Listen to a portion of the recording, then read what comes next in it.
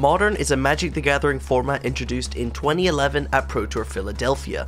The format set out to allow players to use cards from the 8th edition and onwards, and with an extensive card pool and a huge potential for decks to be brewed, it was destined to be Magic's most popular competitive format. Hello everyone and welcome to the quarterfinals of Pro Tour Philadelphia 2011 with me, your host Richard This Hagan. top 8 is where competitive Modern began, starting off players around the globe with archetypes and cards that they should be playing with to get into Modern. Modern was generally loved by the player base, giving them a format where their cards wouldn't rotate and they could pick up a deck and not have the need to replace it. Counter, Wall of Roots, dismember the Blighted Agent. I'm going to send it to my spell guide, and that is enough for 2-0 to Sam Black of the United States. The format was such a hit it was quickly brought back to Pro Tour Return to Ravnica in 2012, won by Stanislav Sivka with Sunny Side Up. This deck was designed to win with Lotus Bloom, Second Sunrise, and a load of artifacts that draw cards, then killing his opponent with either Grape Shot or Pyrite Spellbomb.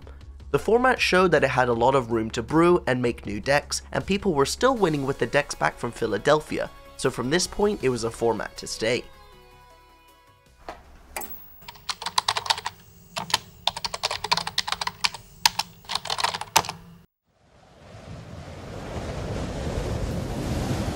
Despite Modern's great start, things went south in 2016. Any Modern player that was around during this time knows how powerful Eldrazi Temple and Eye of Ugin was. It wasn't hard for Wizards to see that changes need to be made when 6 of the 8 top 8 players were on the archetype. This event was a pillar, showing Wizards that it's very easy to break Modern with fair cards from Standard. Eye of Ugin was eventually banned and removed from the format, but what wasn't removed was the scar that Eldrazi Winter left on a lot of players.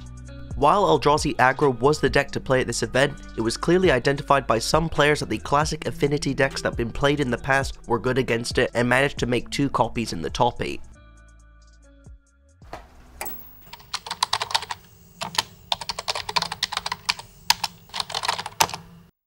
And guess what? Jerry Thompson's Is at that 16 live. Are we gonna see a victory via Tezzeret Ultimate? We absolutely are. This tournament was the first event to display the power of Planeswalkers and the Modern format in general. The decks in this event were so fine-tuned that shortly after Luis Salvato won the event with Lantern Control, Wizards decided it was time to unban Bloodbraid Elf and Jace the Mind Sculptor, putting Modern into what I like to call the Golden Age. Midrange and Control caught up. Despite this, the meta was still amazingly balanced, allowing players to stick with the archetype that they enjoy. Modern was great. A big draw to the format was that no matter what time you started, 2011 or just currently, many players had cards that fit into the meta decks, and also it wasn't hard to get into the format because Burn was one of the top decks, making it very cheap for people to play. Not only that, but the cards that Wizards were printing into the format were really nicely slotted into Modern through Standard. Things like Assassin's Trophy and Skewer of the Critics were exactly what Modern needed. New tools to put into decks that didn't cost us an arm and a leg. But that was to quickly change.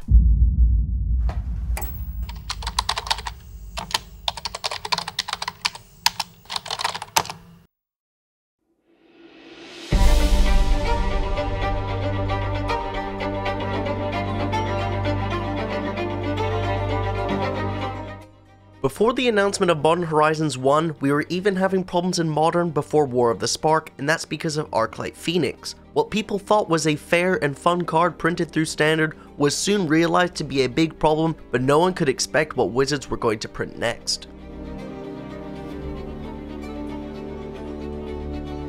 The format received 2 heavy hits in May and June of 2019. War of the Spark came out in May, which released a ton of Planeswalkers that saw a lot of play in the Modern format. Then following War of the Spark, Modern Horizons 1 was released in June, giving decks access to so many new rares, shaking up the format. While these new rares would be perceived as a good thing, as a format shakeup is very fun, it's not good for Modern as it will cost the average player a lot of money to replace their deck in the format.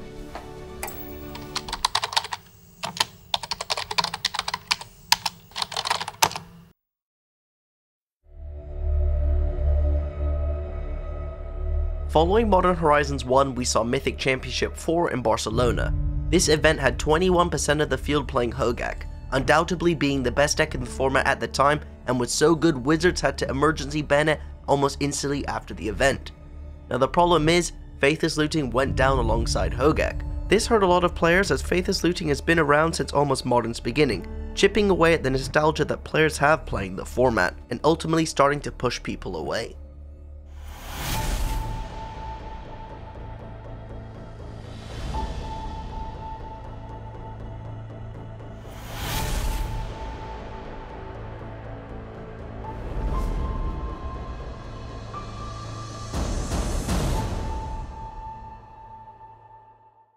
Many people got disappointed by the fact that Oko Thief of Crowns Once Upon a Time and Mystic Sanctuary came into Modern from the same set, and Mox Opal got banned alongside them.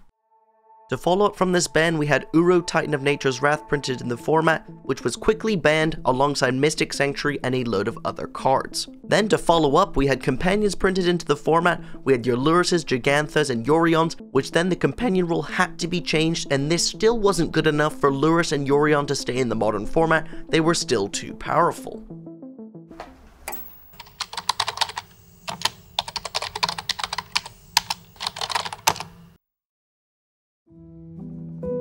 Before 2019, Modern was seen as the format where you could buy one deck and not have to worry about anything but small upgrades. However, after this time, on many occasions, players saw the need to either rebuild or construct new decks as the format was going all over the place on what archetype was on top. Modern was designed to save players money and also reduce the need to own new cards, but with the release of Modern Horizons 2, Wizards changed this to cost players money and constantly need new cards. After the seasons of bans, Wizards released Modern Horizons 2, set out to fix the format and give a chase set for all the format's fans. While Modern Horizons 2 arguably balanced the format, making current tournaments have multiple archetypes in the top 8, it has completely ruined the relationship from Modern players once had with Wizards. Many Modern players have been pushed out of the format simply because of price. As Wizards focuses on printing chase mythics and powerful new cards, it forces competitive players to pay or lose percentage points against other decks in the metagame. Completely counterintuitive to the reason why Modern was made. It was made so that you could buy a deck, stick with it, and have some cheap upgrades over the course of Modern's life. Not only that, but this sets a tone that you can never be too comfortable with your $1,000 pile of cardboard. With standard power level increasing and more Modern aimed sets to come, I end this video with a question. Do you want a Modern Horizons 3? I just want to put at the end of the video here my true opinion on this problem. I do believe that Wizards has a big power creep problem right now, and it's specifically coming through Standard. I also believe that the community doesn't sympathize enough with people who don't want to spend $1,000 on a deck, because the way that Magic is going to have bigger tournaments is by the game growing, and I believe that decks creeping over $1,000 ain't going to help with growth at all. So if you do disagree with me, this is an opinion based video, let me know in the comment section down below, but that's about it. Check out this video because YouTube thinks you'll like it.